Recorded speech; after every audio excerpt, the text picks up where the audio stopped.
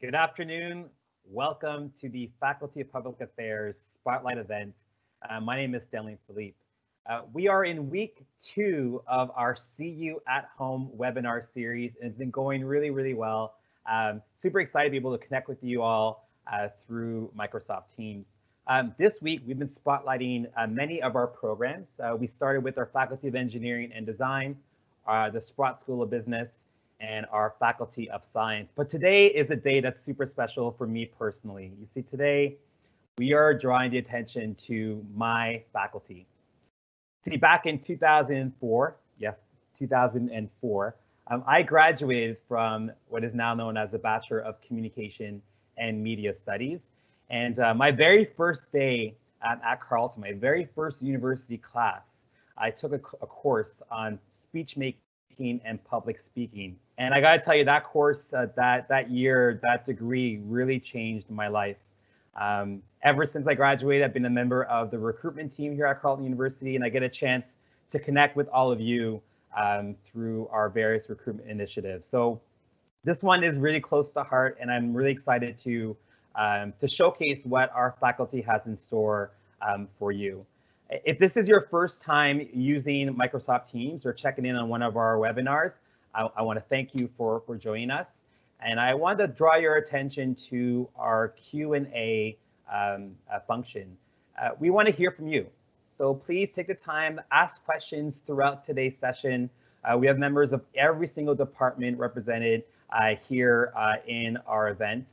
And so we want to really hear from you, hear what you have to say, the questions you have about your future degree program. You're also going to get a chance to hear and see from many members of our faculty, and I'll be along for the ride to help you with your questions too. So if you have any questions for the specific faculties that you see or departments you see showcased in our live event, feel free to ask them. We'll publish them in the Q&A published section, and I will ask those questions on your behalf. So I'll be the voice of the people for today. To start today's webinar, we want to really set the groundwork and give you a great overview of what the faculty is all about. And to do so, I'd like to invite our Dean of the Faculty of Public Affairs, Mr. André Plourde, to say a few words. So the next person you're going to see on screen is André. So André, the floor is yours. Great. Thank you very much, Stanley, and welcome everybody to the webinar for the Faculty of Public Affairs. As Stanley has explained, we're going to do this in basically 2 parts. First part is I'm going to speak about the faculty overall, kind of how we fit together. And then you're going to have the opportunity to hear from almost all of the programs that are offered by units in the Faculty of Public Affairs, have a chance to ask questions of all of them, have a chance to have general questions where somebody else from the university can help answer. So without further ado, maybe we could go to the next slide.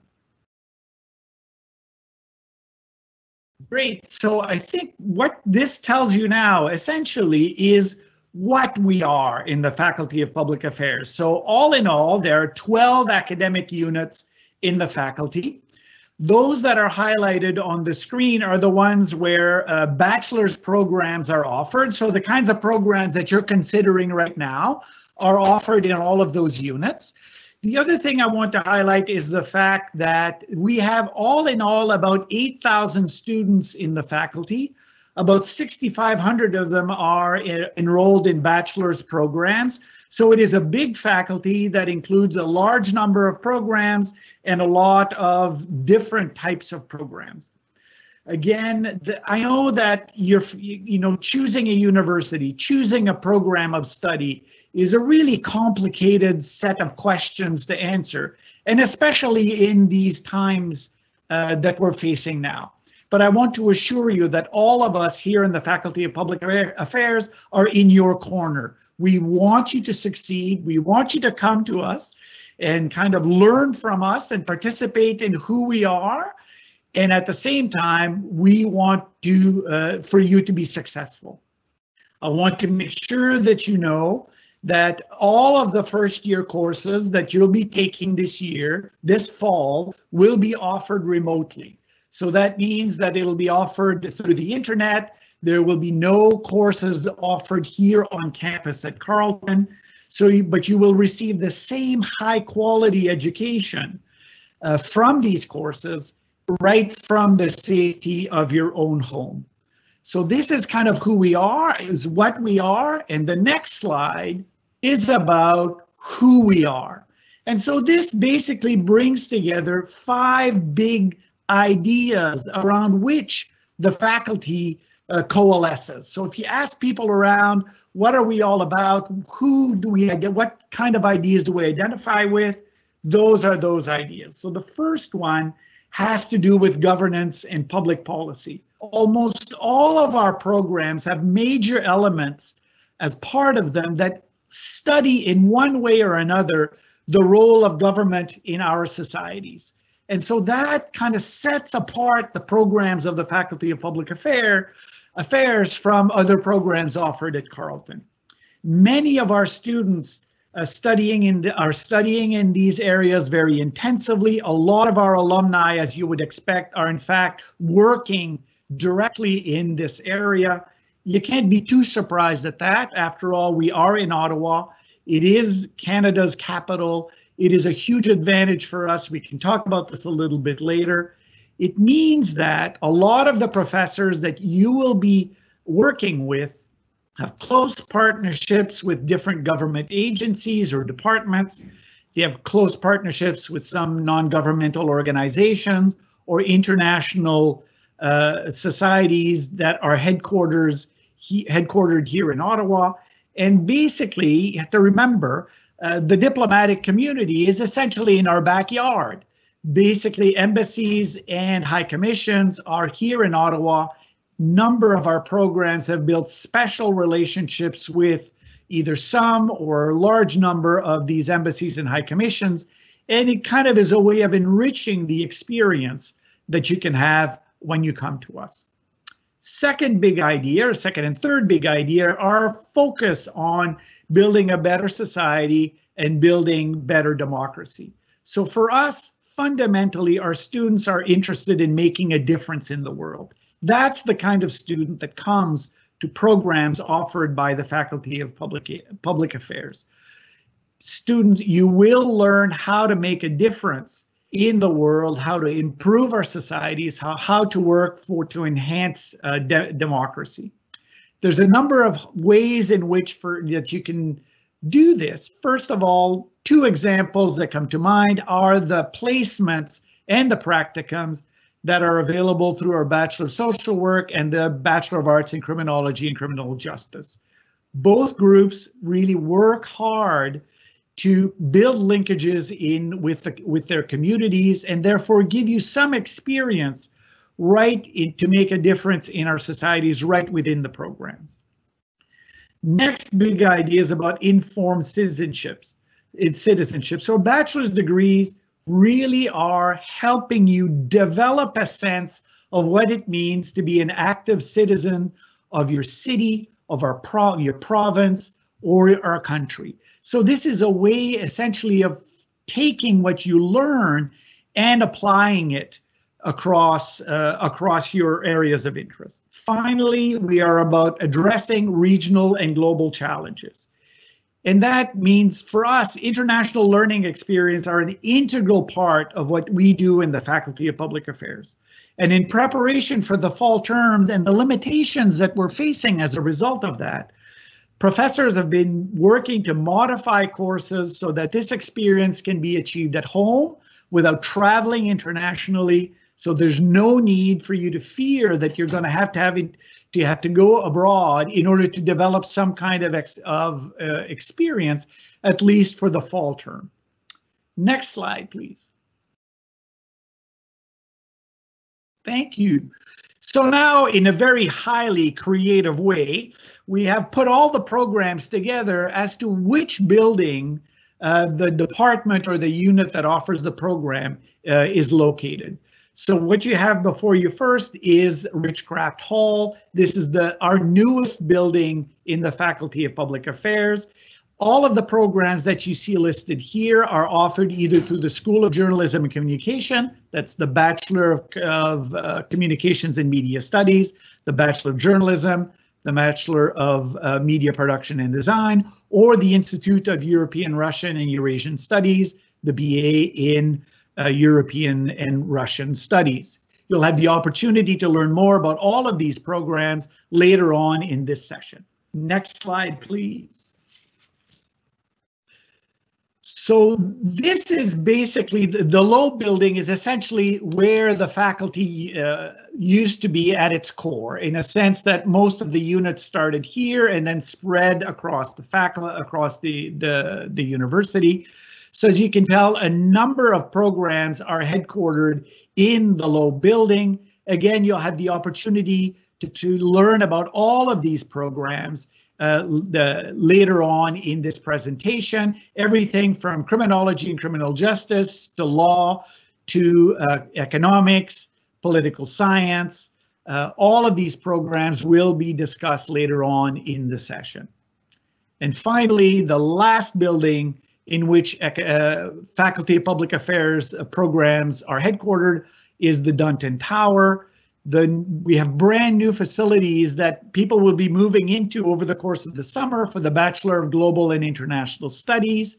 And then the Bachelor of Social Work basically has all of its facilities, including research labs and stuff like this, in the Dunton Tower.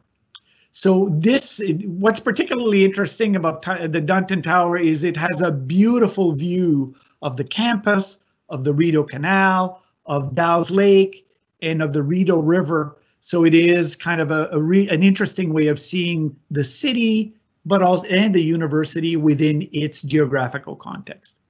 So this is a bit of an overview of what we have here in the Faculty of Public Affairs. I'm happy to take some of your questions if you wish. So thank you very much. Awesome. Thank you, Andre, for that awesome overview. And like Andre just mentioned, we want to hear from you. So if you have any questions for the Dean of your Faculty of Public Affairs, please go ahead and ask those questions now. We'll try to get to as many as we can during the next 10-15 minutes or so. But while we're waiting for those questions, Andre, I've got a question for you. You referenced our location here in Ottawa. What are some of those advantages that Carleton has, and specifically this faculty has, in being located in the nation's capital? Well, I'll start with something quite straightforward, in the sense that a lot of the subject matters that we look at are of interest to people working in Ottawa. So we have a lot of people who actually work in Ottawa who bring their expertise on campus, basically to teach some of our courses. So we've got a lot of the professionals working in government or in public service more generally that will come here and teach some of our courses, bringing what they know about their experiences to the classroom. So a lot of political staffers have come to teach for us, some speech writers, people who are journalists or lawyers or economists for working for government or for NGOs, for example, will come and teach here. It makes a huge difference. It makes us such a much richer learning environment, but also offer learning opportunities to our students that are simply not available outside of Ottawa. It is this connection that allows, it's this two-way street in the sense of bringing expertise on campus, and similarly, the fact that a number of our professors work on issues of interest to the public sector, including NGOs and international organizations, makes a difference. It makes us quite different. It enriches our programs and the experience that our students can have. The other thing is it also means that we take advantage of the physical location in a different way. For example, a number of our students will be interns on Parliament Hill. If you're interested in politics or the political processes, you can work for a minister, you can work for a political party, you can work for a member of parliament, for example. In other cases, if you think of courses in law, for example, the proximity of the Supreme Court is something that is interesting to the students, is something that enriches the experience, but that is not available elsewhere in Ottawa. So I think there's a two-way connection here. We take advantage of our location by building linkages from campus to the community, but we also are privileged in the sense that some of the members of the community come and bring their expertise and share it with our students. And there was a question here about job outcomes, and I'm sure those two approaches, having access to community members and bringing the community to campus, can lead to some really great outcomes. So maybe you can touch on, you mentioned a little bit about some of the different jobs that could come out of a degree in public affairs. So we have tracked over the years. We've tracked more than 10,000 of graduates with degrees offered by units in the Faculty of Public Affairs, and so looked at the job outcomes that these people have had. All of this information is available on our website at carleton.ca/FPA. And the tab, if you want, on the website is called Career Paths. And so you can look at what kinds of jobs have people obtained after degrees in the Faculty of Public Affairs. You can't be too surprised, given our location, that a lot of our graduates end up working for government in one form or another. And so that is a big part of who we are. It's a big part of what our students and the graduates of our programs end up doing. What's interesting, however, is that you can also see the broad reach of our students. A number of our students end up in the professions, for example. So we'll use a degree obtained in the Faculty of Public Affairs to pursue further studies and go to law school, for example. So there's a lot of information on our website dealing with exactly that sort of issue. Look at how broad the range of experiences are across the degree programs. And keep in mind, what's interesting is that each degree opens a lot of doors. It's not like this, there is a one-to-one correspondence. You do this degree, this is the kind of position that you get. You can see there's a rich array of different types of outcomes that our students have obtained once they've secured a degree from the faculty. Awesome. Thank you for that update, Andre. Now, what about activities outside of the classroom? So for students who are in the faculty, when they're not necessarily spending time in the classroom, what are some of the activities that are available for them to participate in? Okay, great. Thanks for that. Thanks for that, Stanley. I think the issue for us has been experiential learning. So kind of learning once you're applying what you've learned in a classroom in a real world type of environment is something that we also privilege in the faculty. So we are big participants in the co-op program, for example. A number of our programs have internships or placement components. Both of those mean that you essentially go from campus and go in a work environment, either full-time or during when you're studying, taking other courses, to obtain that kind of experience. So that's something that students in the Faculty of Public Affairs will have the opportunity to do as part of their degree program. We also offer a number of undergraduate research opportunities. You can design your own project, for everything from designing your own research project, to working with a faculty member or a professor on one of their own projects. Summer programs where students, for example, will be supported to go and do their research projects over the course of the summer. We've got a number of student societies. Almost every unit in the faculty has an undergraduate student society that kind of promotes events that are specific to that degree program. We also have a special program that we call the FPA Ambassadors, and they're basically here to kind of help us present the faculty to students, to people who come to visit us on campus. They are hosts on the many of the public events that we hold on campus, or this fall we'll be holding them, some of these online. So they really are participating in the life of the faculty in ways that really, I think, contribute to building them to building their success for the future. As I said, we have a number of faculty-wide events. We have lectures, we have all kinds of conferences on campus. So there's real opportunity to step a little bit outside of the degree program that you want to participate in, and then kind of enrich your experience while you're here with us at Carleton. Awesome. Now, there was a question about first year registration, and I just want to mention to the folks out there who either are holding offers or who've accepted their offer of admission. Once you do accept, we will be emailing you in the coming weeks to tell you more about registration itself. So the process, how to register, how to access our site. But what I want to ask you, Andre, is if there are some special courses that students might want to look out for in year one as they enter into their degree program. Yes, I think it's important to keep in mind that most first year classes are relatively large, so you'll be in there with a lot of different of students.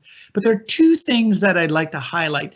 First is that there's a number of courses that are available to students across a number of programs in the faculty where there's a really hands-on component from the outset.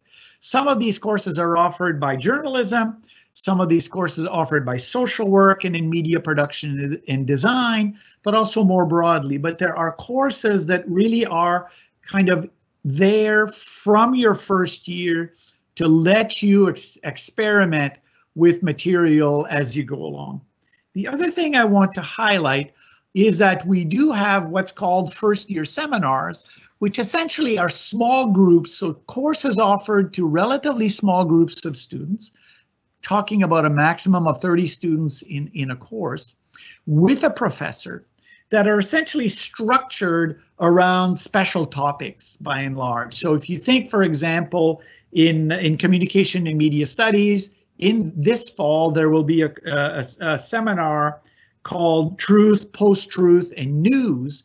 So it is a way of trying to put together special types of topics, but in a way that's quite focused, that will help students develop a broad range of skills, again, in a small group environment. Similarly, in political science, for example, a first year seminar on offer this year will be Canadian Indigenous relations. You can well imagine kind of taking that from a political science perspective and again bringing this to a relatively small number of students to have a really rich experience engaging with that topic.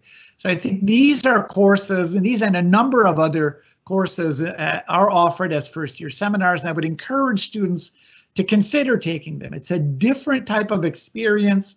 It's something than a large first year class. It really gives you the opportunity to get in depth into a specific topic that you might be really interested in.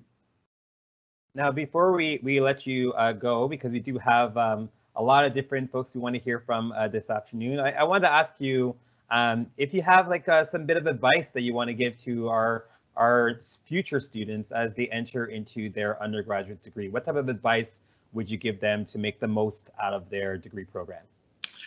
Well, I think for us, as I've tried to highlight through all of this, there's so many opportunities to get involved outside of the immediate area of your degree program. And I think that's part of the really exciting thing in the Faculty of Public Affairs. There's so many things that you can get involved with as you do your program. And I would really encourage students to take advantage of those when they're with us in their degree program. So it's not just about the specific degree program that you've got. There are a number of ways you can attend lectures. These are all, for example, you can participate as an FPA ambassador. You can become very active in a student society. All of these are ways to complement the experience that you get as part of your degree program. You'll enjoy it. You'll meet really interesting people, and you'll look back once you finish your degree and really think highly of the experience that you've gotten. I think those are great words to leave things at. So thank you so much, Andre, for this amazing overview.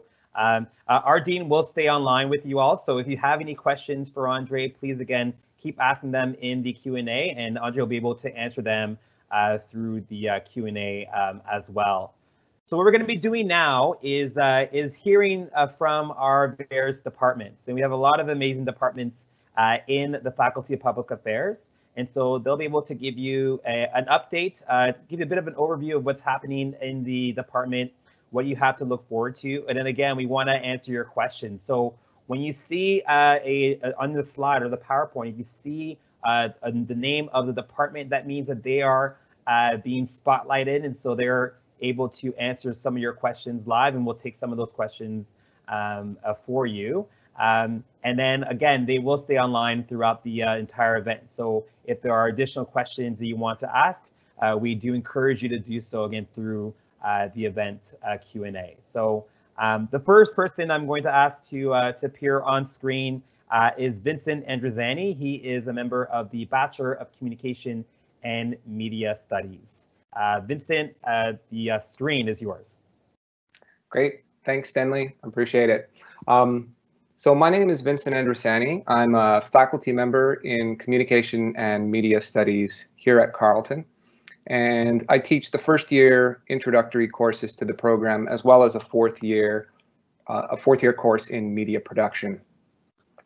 Now, being the instructor of the intro courses, what I thought I'd do is take the next 5 or so minutes to tell you a bit about them and how they help prepare our students to work through the Comms and Media Studies program more broadly. What I'll do is I'll end with a couple quick thoughts about the program and some possibilities for extracurricular student participation. And once that's done, I'd be happy to take any questions that you might have, if there are any. If not, then maybe I'll tell you a little bit more about the first year courses in terms of how they're organized and the type of work that students produce while they're in them. For the remainder of the session, myself and my colleague, Dr. Irina Knezevich, who's the chair of the Communication Undergrad program, we'd be happy to take any questions you might have through the chat box. Okay, so the courses. There are 2 mandatory courses in the first year of the BComms program. The first one runs in the fall and the other runs in the winter semester. The course in the fall is titled Foundations in Communication and Media Studies, and it does precisely that. It begins building the foundations of the discipline. It's organized according to some of the many media that we use today, and it gravitates mainly around the idea of media history. So understanding the origins of our media and how they've been used across different historical moments and across different cultures.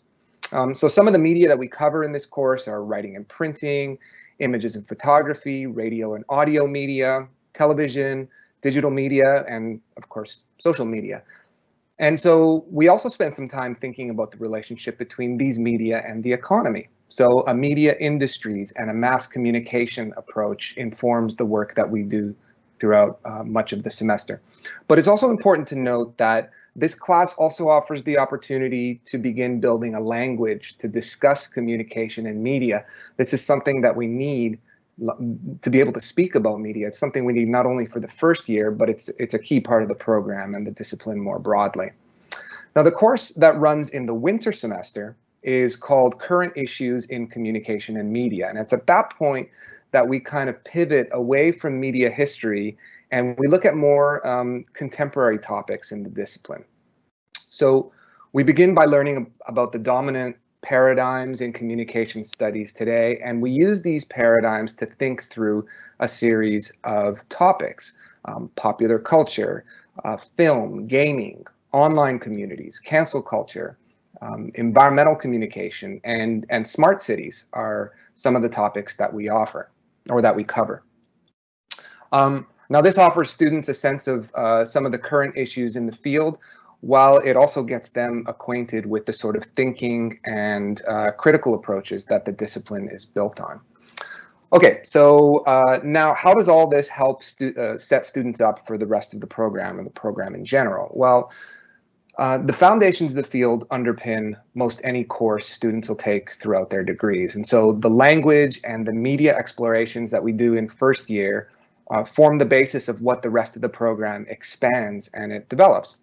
But just as important is that some of the many topics that we cover in first year, they end up being primers for dedicated courses throughout the rest of the program. For instance, you know, there's an upper division course called Visual Media another called environmental communication, another called game studies. And all of these are topics that are introduced in the first year.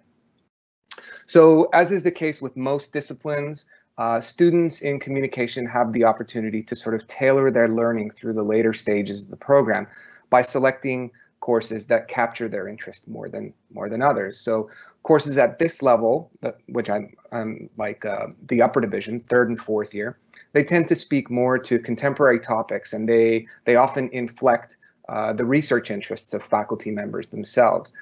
And as a quick aside, I've been part of a couple of communication departments here in Canada, and I have to say that the faculty here at Carleton really are second to none in terms of not only the breadth of their research, but also the quality of it. So a little plug there for my colleagues. Now, okay, so in terms of extracurricular activities, aside from all of the student clubs and interest groups and organizations that are available at the university level, I think there was a question about that in the discussion thread. The communication department really has a vibrant and active student society. The Communication Undergraduate Student Society, or CUS, is the acronym, CUSS, plays an important role in getting first-year students acquainted with the program and with the university. Throughout the school year, they'll organize a series of events, activities, and workshops that are not only designed for leisure and socialization, but also for student learning and professionalization. For instance, last year they invited a couple of communication professionals to speak to students about what it is they do and how it was that they were trained. So my suggestion for any incoming student would definitely be to get involved with CUS, and whether that means becoming a representative or just kind of keeping up to date with what they're up to, that's an excellent and strategic move, I'd say. Lastly, in terms of work opportunities, I think André Dean Plourde covered this quite well, but I will say that co-op is available throughout our program, or through our program. To be honest, I wish I was more well-versed in how it works than I am, but I can tell you that Dr. Knežević, and she's online, and so if you have any questions, I'd invite you to ask during the Q&A. But what I can tell you about the co-op program, however, is that in my classes, I've had more than a few students who've participated in it, and they have nothing but good things to say about their experiences. Our students tend to find placements in a number of different fields, as Dean Plourde mentioned, and across a range of positions as political advisors for government, as communication strategists in the private sector, or working for an NGO, and in the media industry. So I think that that should probably do it in terms of my overview of the first year courses and the program in general. And so I'd be happy to take any questions if there are any. And if not, I can describe maybe the intro courses in just a bit more detail if that would be useful. Well, Vincent, there was a question about whether the course is available for students who are studying in journalism. So maybe you can touch a little bit on kind of the School of Journalism and Communication, and we will touch or talk to Randy from journalism and Chris from media production design, but maybe you can talk a bit about you know, kind of how communication fits into the school itself, and whether or not some of the courses are available for students outside of communications and media studies. Mm-hmm. So the degree is largely a sort of it's theoretically oriented. It's theoretically oriented in the sense that our aim in the department is to get students to learn how to think, and be reflexive, and gain what we call media literacy. We have some hands-on sorts of approaches that are at the upper division, but it's largely they're a handful of fourth-year courses that kind of get students working with media and producing media.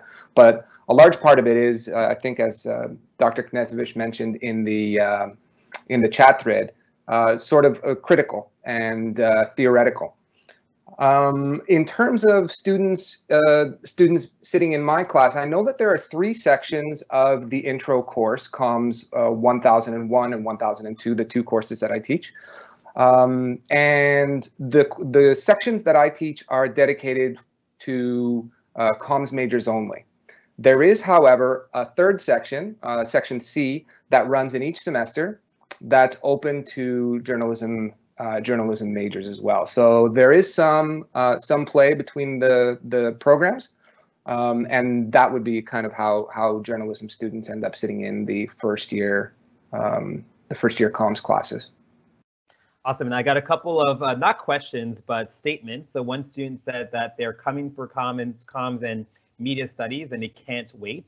And another student mentioned that they didn't have a question, but they wanted to say how excited they are to be coming into communications and media studies and how the courses sound really great and they loved hearing about them. So just want to throw some positive feedback your way and to say again, I'm a graduate of this degree, so I'm a little biased, but I think it's the greatest degree ever created.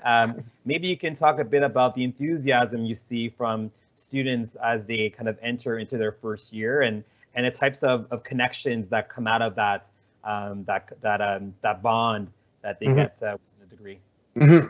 Thanks, Stanley. Well, the first thing I'll say is we're excited to have you. We're really looking forward to welcoming the incoming cohort this year. In terms of the enthusiasm students have, yeah, I mean, I think I saw it in last year's cohort quite a bit. When you cover, as an instructor, when I cover topics that that students connect with because it's part of their everyday life, I think the connections are there to be made. You know, when we talk about social media in class, when we talk about you know, cancel culture, when you know, I work through a given topic, whatever the topic might be, using examples that resonate in students' lives, using contemporary things that happened literally yesterday, that I draw on and bring them into class. You know, the effort that I have to put into making it to connect with students' lives, everyday lives, is minimal because it's there. And you know, communication and using media, these are things that we're doing always and already. So thinking about them from a critical perspective and trying to develop, as I say, you know, media literacy, it seems like a natural step. And I saw it in last year's cohort. Students were really excited. I would get students talking to me after every lecture about how and why a given topic resonates with them. And so we're excited to have you. Awesome. We'll leave it at that. Thank you so much, Vincent. If you have any more questions for communications and media studies, you can definitely fire up those questions in the Q&A.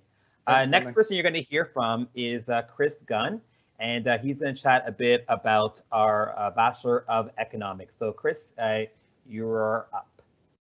Okay, thank you very much, Stanley. And I'll just start by saying you did mention that communications was perhaps the best degree created. I will politely argue during this period that economics might take that place, but it would be lovely to relinquish second place. But welcome everyone. My name is Christopher Gunn. I'm an associate professor and undergraduate supervisor in the Department of Economics.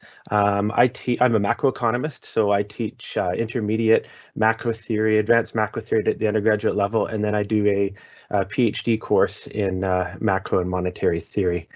What I want to talk about in the next few minutes is, of course, giving an overview of our Bachelor of Economics undergraduate program. And I'd like to talk about an exciting new addition we added to that program that will be in place for next year.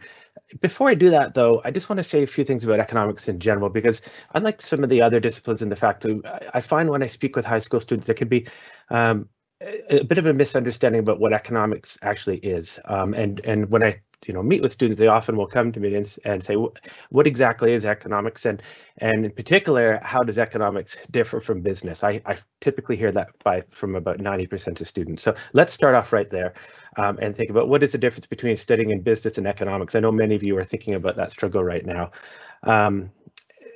These degrees can overlap, the disciplines can overlap. They're both really great degrees, but they're fundamentally quite different in their approach. In a nutshell, in business, you're learning about how to create and operate and manage a business and finance a business. And it's really focused about these administrative aspects of how to run and operate a business.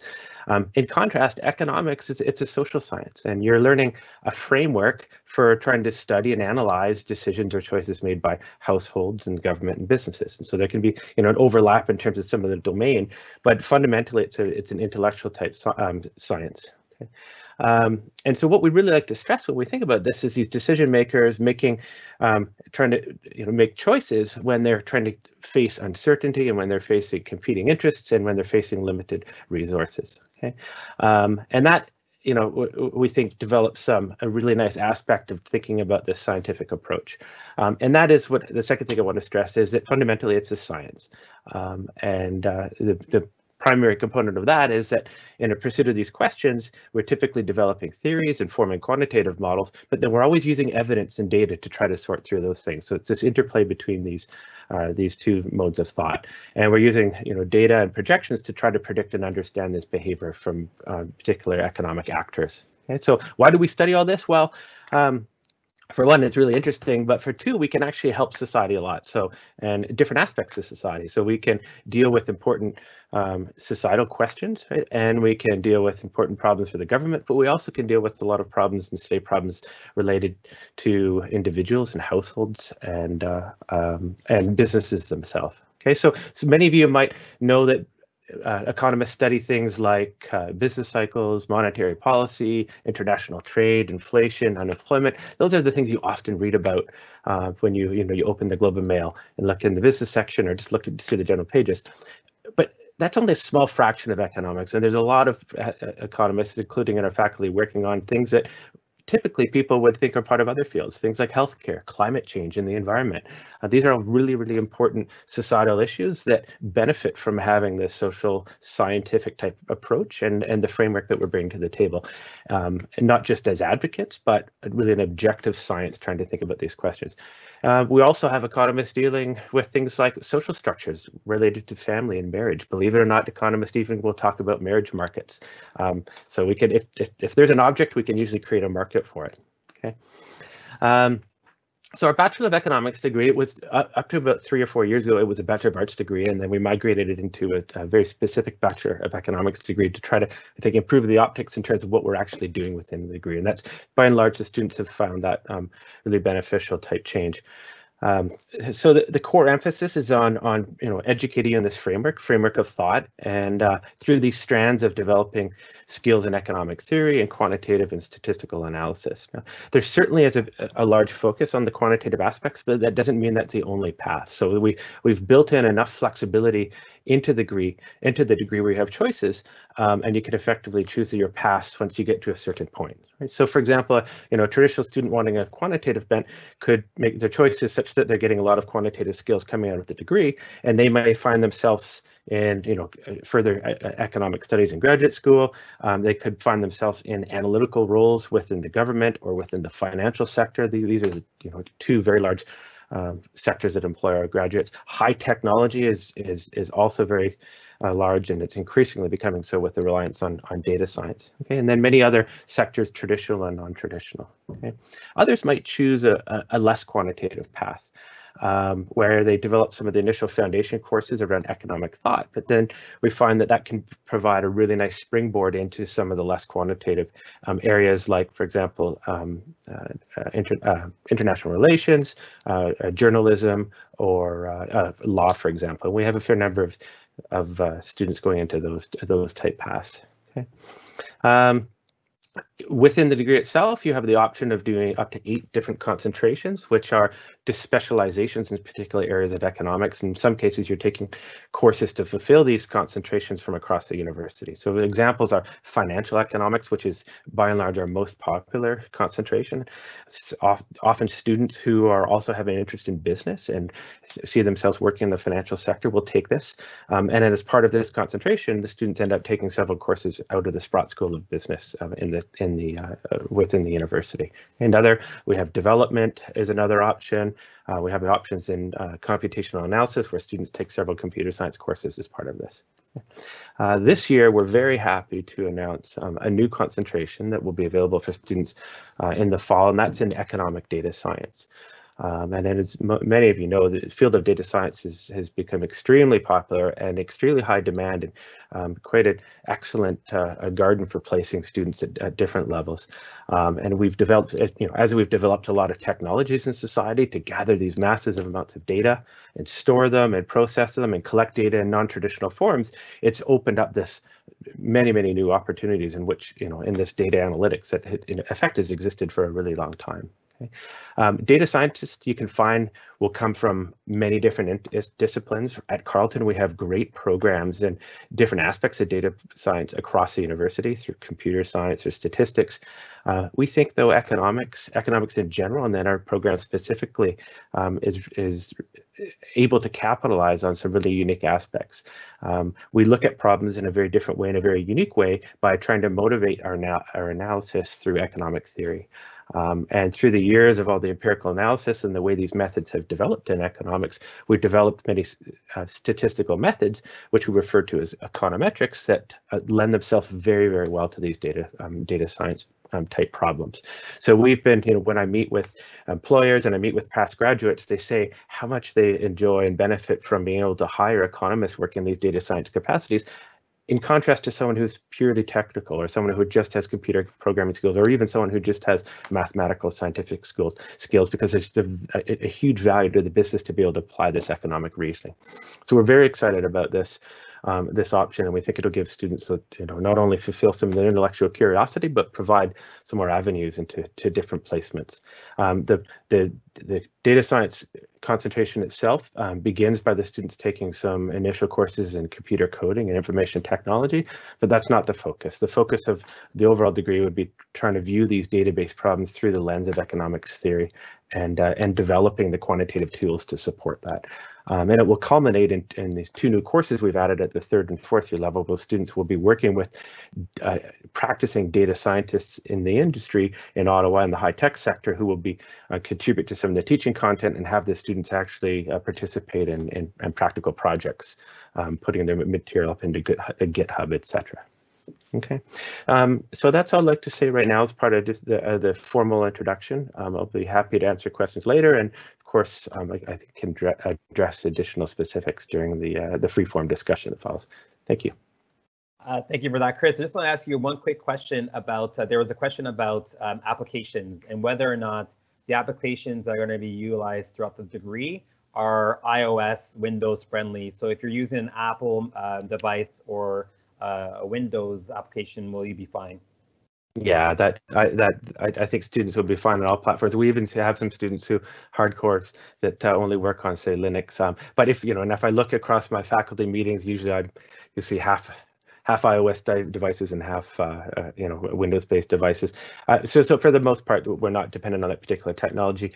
When you get into quantitative courses, for example, if you're doing introduction to econometrics later, and there may be a specific software package that the professor is asking you to use, typically we're using, broad-based, highly regarded packages like R or Stata, and these tend to be available across platform. Perfect.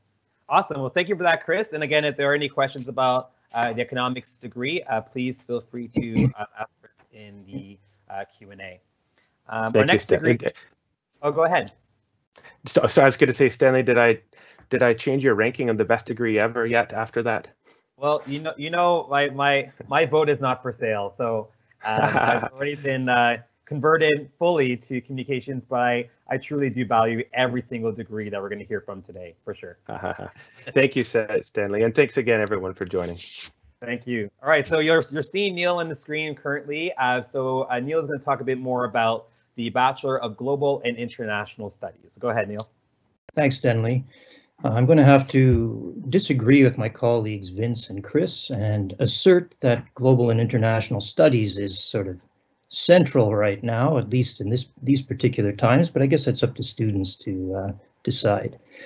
I want to give a quick overview of the program, its elements, talk a little bit about the first year experience, and take any questions that students may have.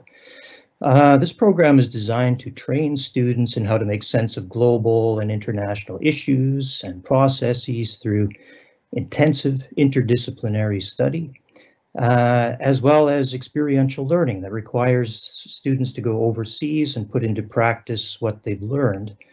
Our goal is to train deep critical thinkers who are also prepared for a career in the international field and are also prepared for graduate studies around the world. In the program, you'll find four main elements.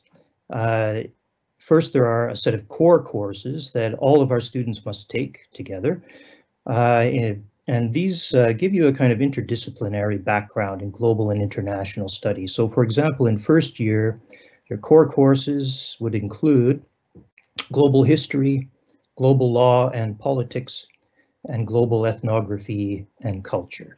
In second year, they'd be global ethics, international economic systems, and global literatures. Third year, international theory and global environment. And in fourth year, you would choose from a range of seminars on special topics. So I mention these just to give you a sense of the interdisciplinarity of this program. In addition to taking a set of core courses, you would choose one from 18 specializations. Seems like a lot of specializations, but what this lets you do is tailor the program to your specific interests. So if you're interested in a particular issue like migration, you can specialize in migration studies. If you're interested in a particular region, such as Eastern Europe, you can specialize in Europe and Russia in the world. If you're interested in a career in the political field, you can take global politics or global law and social justice, and so on and so forth. So you choose one specialization, and you choose that when you first come into the program. You can certainly change it if you find that it's not meeting your needs as you go through the program. Third element of the program is the international experience requirement. And here we have a number of options. All students are required to go abroad, if possible, and experience the world more broadly. So one option is work placements, where we would place you in an organization in some other part of the world, and you'd become part of the team there. Examples of places where students have gone include Canadian delegation to the United Nations, children's sports camp in Uganda, a women's entrepreneurship organization in Vietnam, NATO headquarters in Brussels, an alternative energy organization in Uganda, the House of Lords and House of Commons in the UK, and a number of governments around the world as well. Second kind of option is Carleton courses taught abroad, where a professor takes the course overseas. And these include places where students have gone, classes have gone include the International Criminal Court in The Hague, Germany to study immigration into the EU, social movements in Havana, religious diversity in Israel, and many other places as well. We also have university exchanges, of course, and Carleton has agreements with over 175 universities around the world. And we have an e-volunteering course also. This is a course where students work through Skype from here in Ottawa with local groups overseas on development projects. So if you want to ask me more questions about that, please feel free. And we do have provisions in place right now when we are all locked down because of the pandemic. So please ask questions about that. There's also a language requirement, the fourth element of the program, 2 credits of language courses taken in your first and second year. It can be a language of your choice, any language that Carleton offers, including American Sign Language if you wish. We feel that that's an important part of being a global person and an analyst of international affairs. So in terms of the first year experience, one of the good things about this program, I think, is that unlike a lot of other units, our first year courses have around 100 students in them, which allows you to get to know these students, and you're going through your core courses with the same students throughout. So you do get to form a fairly cohesive cohort over time.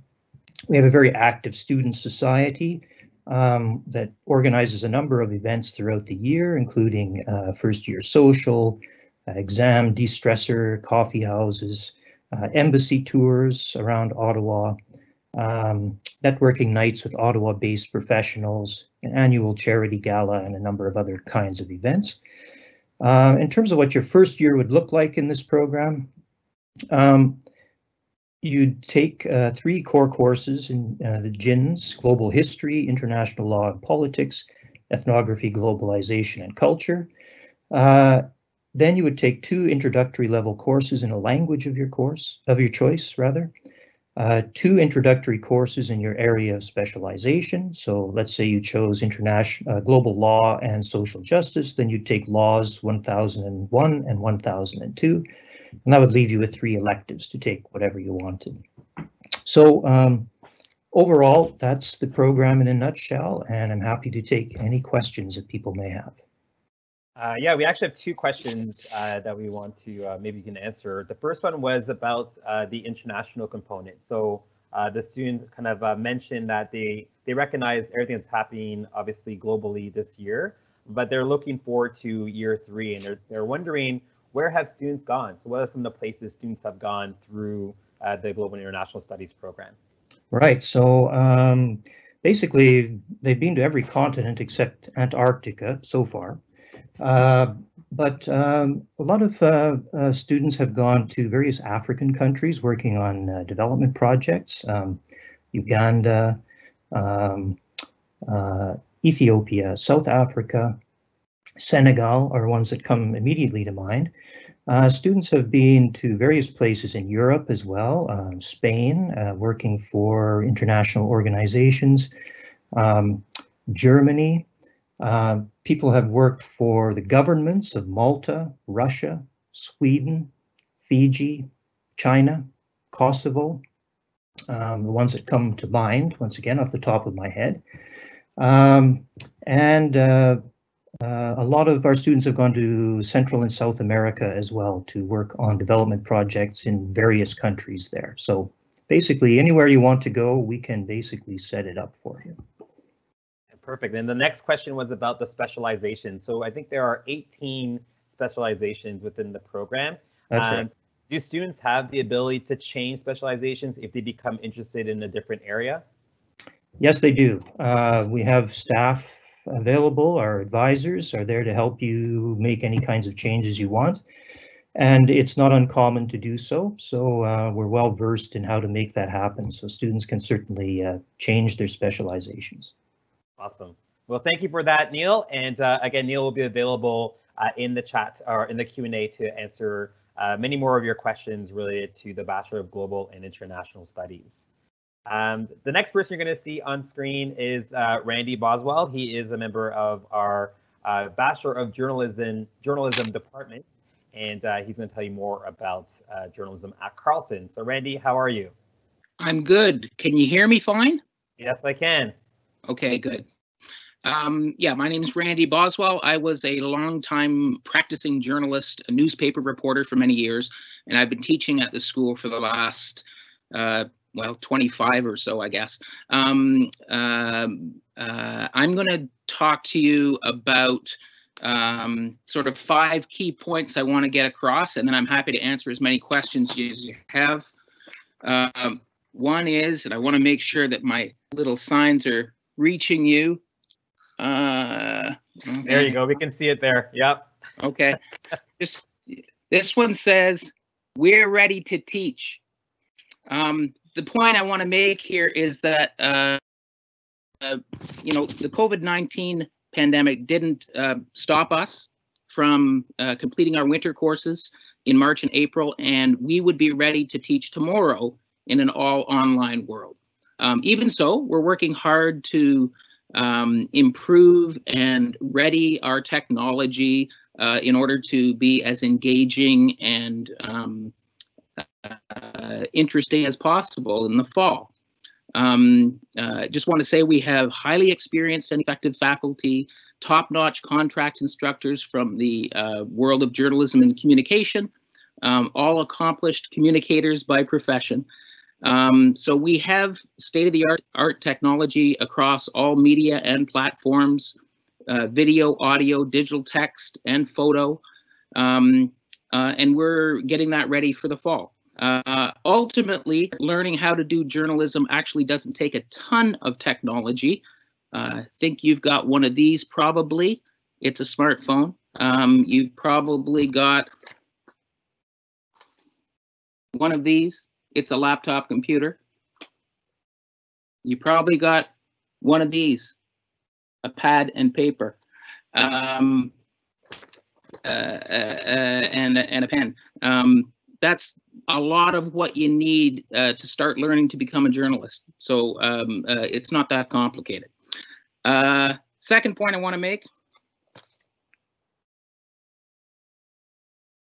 Our graduates succeed. They learn how to create content, delivered effectively to audiences every possible way, from traditional channels to social media, from print to podcasts. The best measure of our success as a university program is the success of our graduates. Turn on your radio and our graduates are delivering the latest news and hosting local, regional, and national programs. Turn on your TV and our alumni are reporting from across Canada and around the world, working as writers and producers behind the scenes, interviewing premiers and prime ministers about the COVID crisis. They're everywhere. Interviewing business leaders and sports stars, celebrities, and ordinary people. Open a newspaper or a digital news site. Our graduates are there as well, covering major events and issues, editing prominent publications, building and engaging with audiences around the globe. And J-School graduates succeed in many fields beyond journalism, from public relations and public policy to education and entrepreneurship. Next.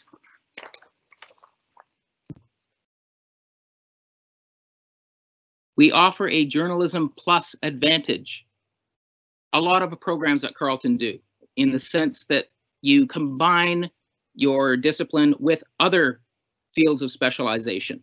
And we were Canada's first journalism school. We're Canada's best known journalism school. And this year, we're actually celebrating our 75th anniversary.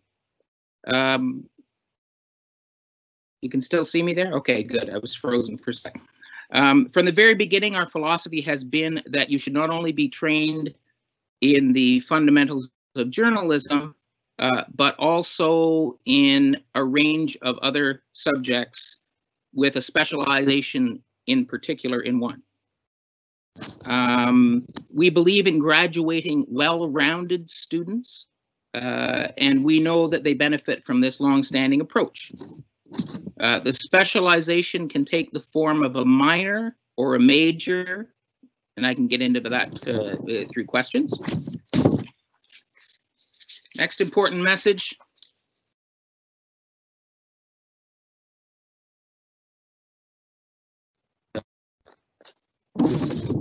We're a relatively small program with relatively small classes. Even our first year classes, which all of the incoming students attend together, whether in the lecture theater or online this fall, will number just over 100. And in the years that follow, our hands-on roll-up-your-sleeves workshop classes, where students learn the tools of the trade, often work on actual news sites reaching real-world audiences, typically gather about 20 students at a time, a little bit more sometimes. So you get to know your instructors on a first-name basis. You learn from us in more formal classroom settings, but you also learn that it's okay to swing by my office, shoot the breeze about what's happening in the world of journalism or the world in general, and whether or not the Senators or the Leafs are likely to make the Stanley Cup playoffs, that kind of thing. Our students are also experts at creating a sense of community at the J School. So we have a journalism society that gathers students together for social events, for mentoring, for networking in the career, etc. You know, just one example of the kind of community cohesion that we have. You know, when this whole pandemic unfolded, you know, one of the things that the School of Journalism did was hustle to try and arrange some funding so that a number of our students, a good number of our students, could actually work this summer on the flagship publication of the School of Journalism. So we're in the process right now of hiring about 20 students who are going to be, producing journalism over this summer and having it published on our school publication called Capital Current. Check it out. And finally, this is really reinforcing some messages that Andre and others have already articulated. But this says, if I can get it right, Carleton's campus and Canada's capital are awesome. You may not be coming to Carleton physically in September, but you'll be getting here eventually. It's a beautiful campus set off from the busier parts of the city, surrounded by water and green spaces. And Ottawa itself, for those of you who don't already live here, is a fairly small city, easy to get around. And we have enormous advantages as Canada's capital, which are especially attractive if you're here to study journalism. Our students get to observe and report on the workings of Parliament and the Supreme Court, I think, as Andre mentioned earlier, the Dean. We can visit and produce stories about what's happening in a whole range of national museums, galleries, national research institutes. And apart from all that, this is a cool city in terms of its mix of vibrant communities, businesses, the arts, recreation, and nature. Between Carleton's campus and Canada's capital, this is a really great place to spend 4 years of your life. Ask away if you have any questions.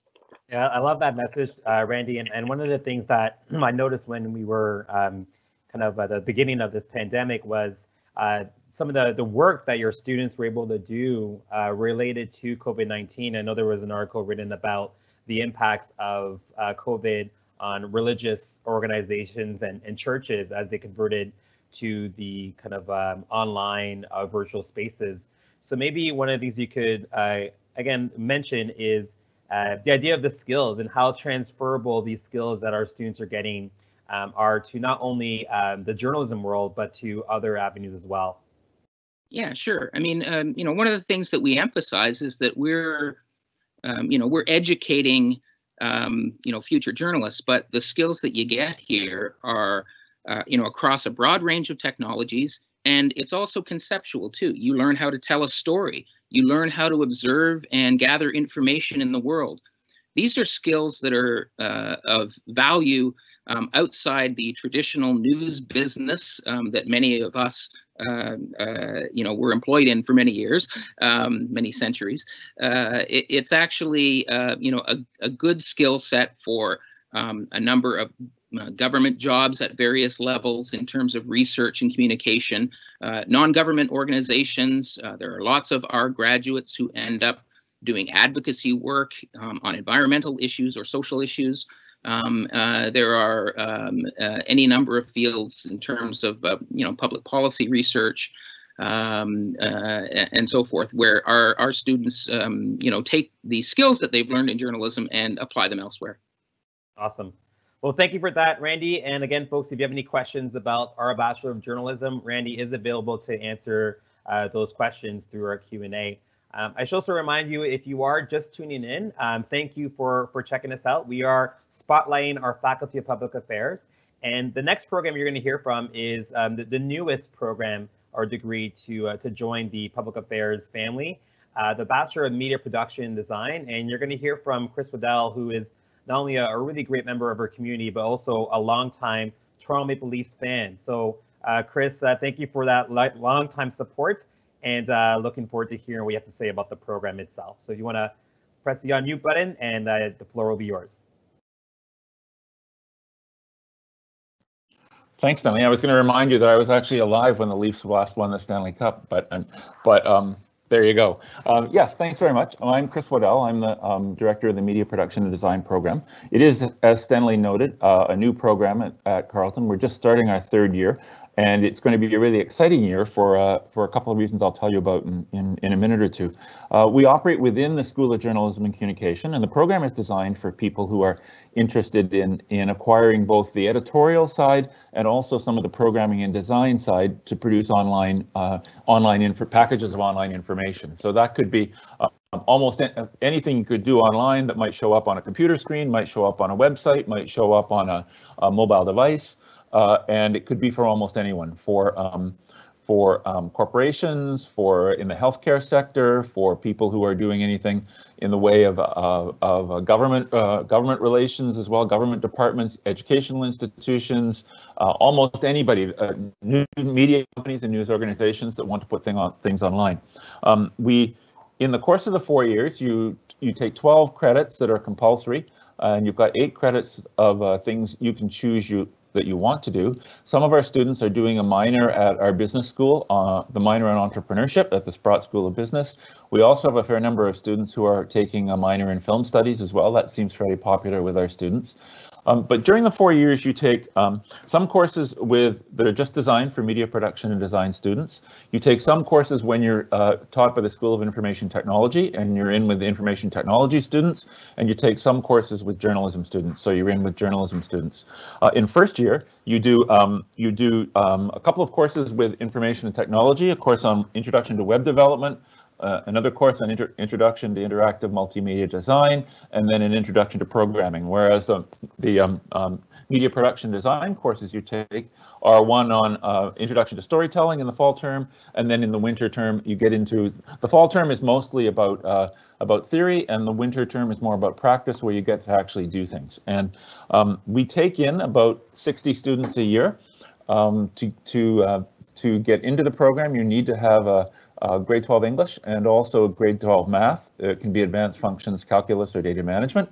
At the moment, we have 29 people who are coming this fall, who've indicated already they're coming, and it's just where we were last year at this point too in our recruiting cycle. So we're right on pace to where we were last year.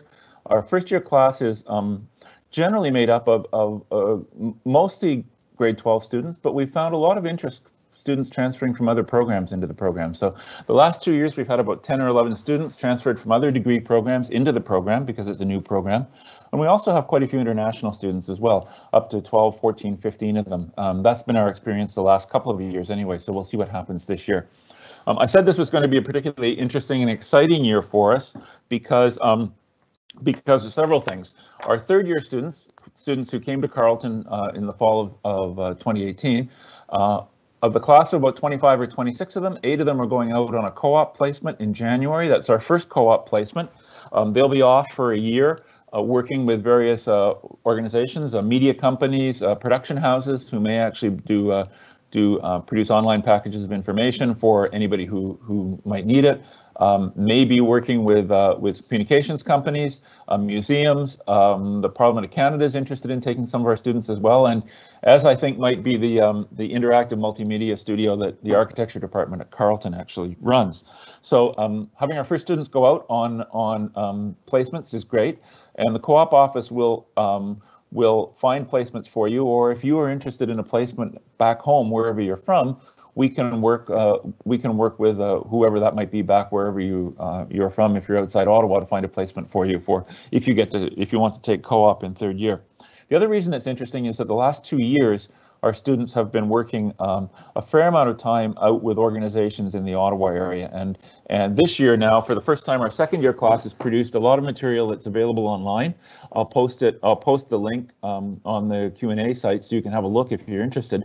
They were working with the National Arts Centre this year, and the National Arts Centre is the big theatre and music hall in Ottawa. It was built as a centennial project in 1967. Actually, it was finished in 1970.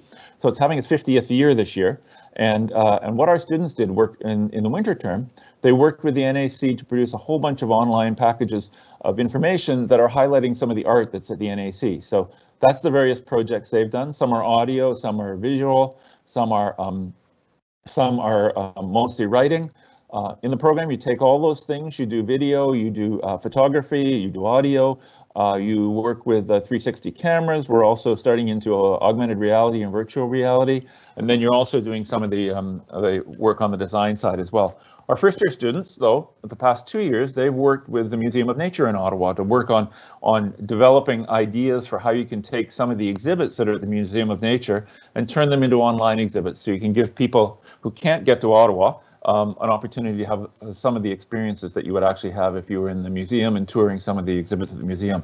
So I'll post the second year students' work on there on the Q&A site as soon as I finish speaking.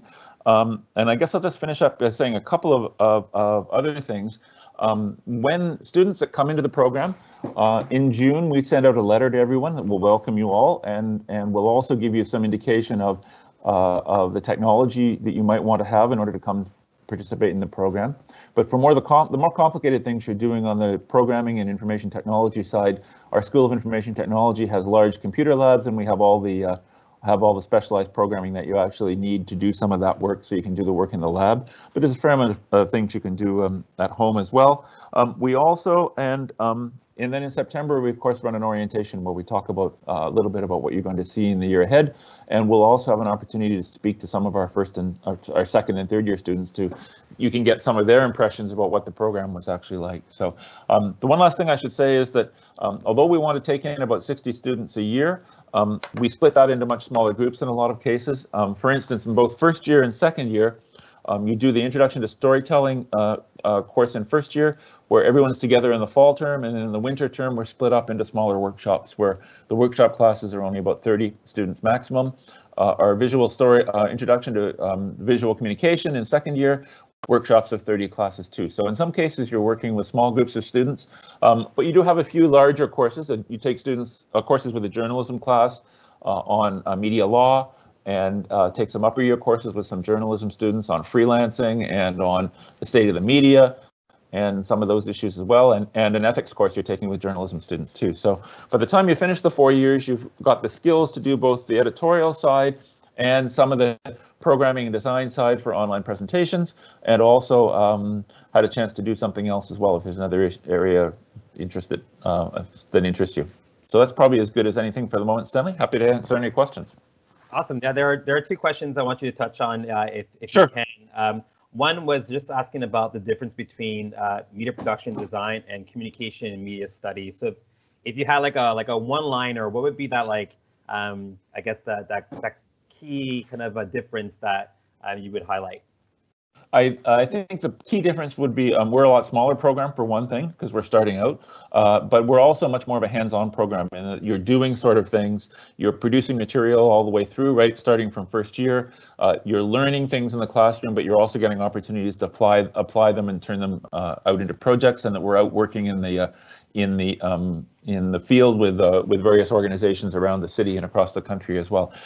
Communications and media studies is more I would say a little more of a traditional academic program. I think one of the answers earlier was that there is some of the hands-on material in the upper years, but it's much more intensive hands-on, I would say, in media production and design. And then that answer kind of feeds into our next question, which is about the programming side of BMPD. So this student talks about the digital storytelling and photography, but not being as interested in the programming side. So how much of the program is programming focused? The programming focus is in the first couple of years. You have courses in first year. If you go on the website, I can give you the link to that too. You can see a program map that shows you what courses you're taking in each year, and it also shows you who you're taking them with. So, for instance, every year you do about 2.5 to 3 credits in the program, which are the compulsory courses you need. In first and second year, you have about 2 credits in first year and 1 credit in second year, and then a half after that. So the programming part that's compulsory declines as you get into the upper years of the program. But in the first year, you're in programming courses with students who are in several information technology programs, which is interactive multimedia design, networking, photonics, just the basic courses there. So. But you also will have the option in upper years to take some of those as electives if you want to do that too. Perfect. Thank you so much, Chris, and thank you all for those questions. And please keep those questions coming. Chris will be online to answer them through the Q&A. And I'll post the link to our second year students' work right now. Perfect. Thank you. So our next degree program is the Bachelor of Public Affairs and Policy Management. And I'd like to ask Lisa to tell us a bit more about that program. Hi, everyone. Thank you so much for watching today. Oh, unmute. Yes, my mic is unmuted. You're perfect. Yeah. Good. I'm getting a message to unmute my mic, but it is unmuted. Thank you so much for being here today. I'm Lisa Mills. I'm the Director of the Public Affairs and Policy Management Program. And I want to say, first of all, that I cannot think of a better time to be studying public policy than right now. What is happening right now is that every day there are public policy decisions being made. So there are decisions being made about what can open and what has to remain closed. There are decisions about how much support to provide to students over the next couple of months. There's decisions about which businesses should receive financial support in the form of loans or grants. There are decisions about the emergency benefits payments. Every day there are critical public policy decisions being made about how to deal with this pandemic. And these public policy decisions are being made in the present to deal with the absolutely critical situation we're facing. But in the next few years, we're going to need to think about, okay, even broader and more structural kinds of changes to deal with the fallout from COVID. So our degree is really designed to prepare you to contribute to the debates and the policies and the decisions that are going to be made in the next few years and for the rest of your lives about how to deal with this very changed world that we have. In fact, one of our alumni, Joe Cressy, is actually very involved with this right now. He's the chair of the Toronto Board of Public Health. So every day right now, one of our graduates is making decisions about how to deal with the effects of COVID in Toronto. So to tell you a little bit more about the degree itself, it's a limited enrollment degree program. What that means is that it's small. Okay, so we had 80 students who were enrolled last year, and so we aim for a number of less than 100 to join our program. This means that you have the experience of being with a small cohort, and you get to go through the central part, the foundational part of the program with that cohort. And that cohort are usually students who are fantastic students, who are very keen on public policy, really committed, interesting, wonderful young people. Now, what the program does is we aim to give you an in-depth examination of public policy. So there's a core series of courses about public policy issues.